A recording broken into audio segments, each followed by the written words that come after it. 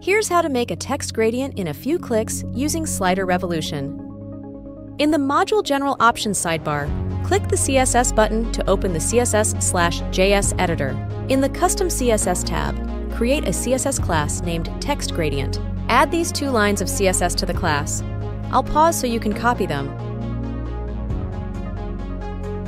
Select your text layer, go to the Attributes subsection, then add the text gradient class name into the Classes field.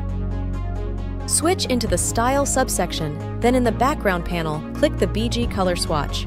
In the color picker, switch into the Gradient tab, then choose any gradient. To see the gradient text effect, click Preview. To add a text gradient to any other layer, just repeat the steps, adding the custom class name, then setting a background gradient. And that's how to make a text gradient in a few clicks using Slider Revolution.